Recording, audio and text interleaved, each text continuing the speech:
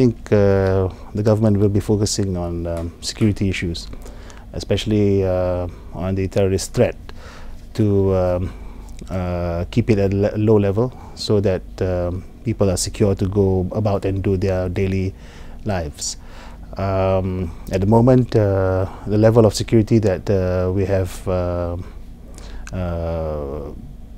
put for the country is for possible terrorist attacks is at a very low level because of the lack of sophistication of the would-be terrorists, and also the lack of leadership, strong leadership that could command them. As far as we know today, they have limited access to weaponry and also to explosives. So, but we are monitoring the situation to make sure that all public areas are being monitored very closely, making sure that people are vigilant.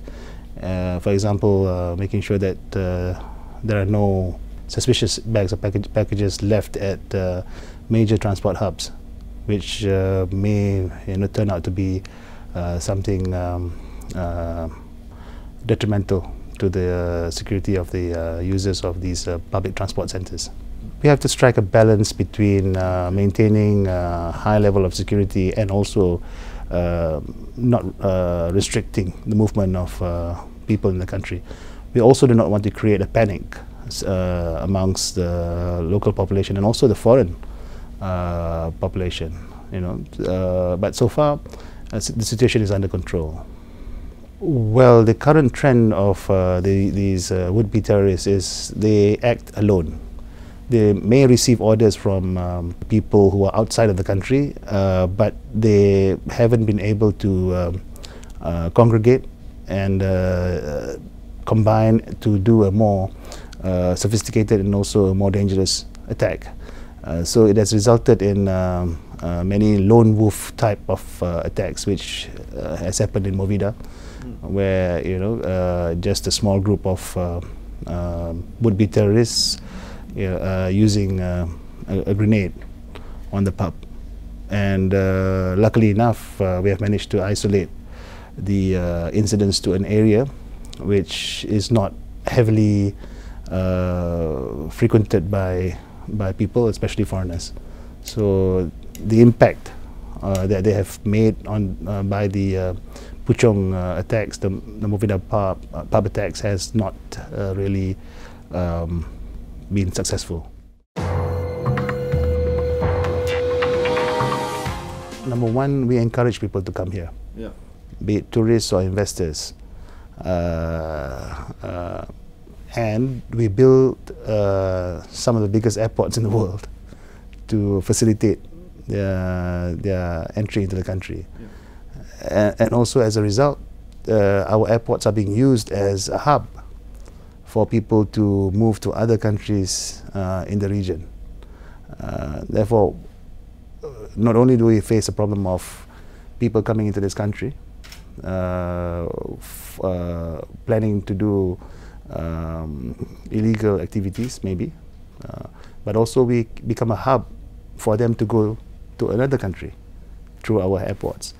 We also build huge ports to facilitate trade within the country and also within the region, and it encourages people to also smuggle contraband through our ports. We also have a big land border with Indonesia on the Kalimantan side, with the Philippines on the eastern side, and also with the Thai border, which stretches a couple of 100 miles.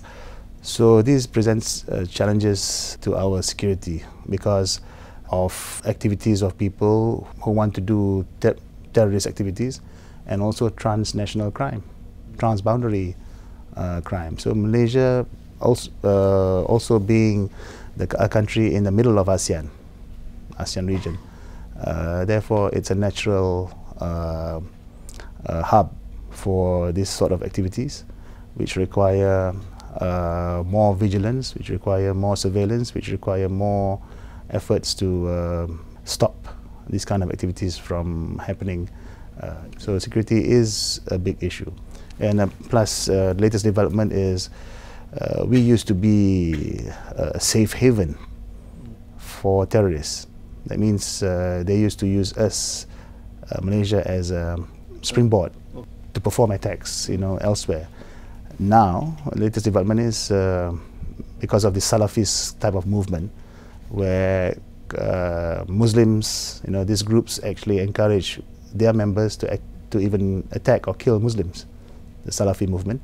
Malaysia has no longer become a safe hub. Malaysia has a safe haven. Malaysia has now become a target as well. So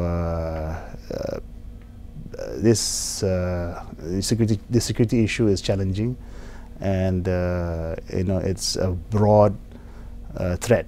It's not just focused on a single or double threats. It's many threats, which makes the job of the whole ministry very difficult. I think in response to the 2013 Datuk incident, the government took positive steps with the creation of ESCOM, which unified all the command structures of the security forces. For example, the police, the army, under one command, and that has been successful in basically securing our land borders. For example, on the border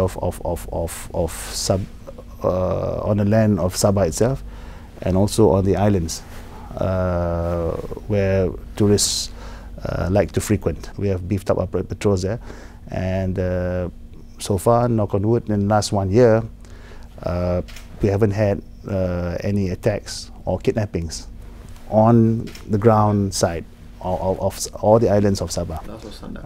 Last of Sandakan, Ocean King last year. So since then, in the last 1 year, the kidnappings have occurred through kidnappings on the sea, not on land. So we look at it as a measure of success of the efforts that we have undertaken to secure the land borders of Sabah, and now we are looking at how to basically minimize the threat and also the risk of criminal activities happening on the seas of Sabah. Look at the reality of it. It was dangerous on land and also on sea before. So we prioritize with the limited resources we have. We have secured the land. Now we're looking at securing the sea area. Now, securing the sea area is much more difficult because it involves different countries, and it also involves sovereignty. So we cannot just unilaterally cross into Indonesia's borders, or Indonesian waters, or the Filipino waters to carry out our activities.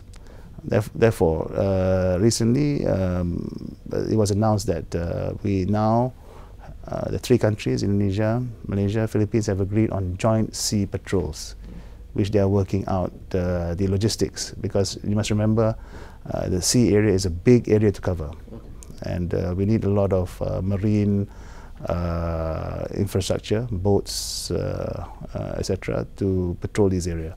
So hopefully with the cooperation between the three countries, we will be able to secure as much of the sea area as we can, and reduce any risk of kidnappings from these criminals.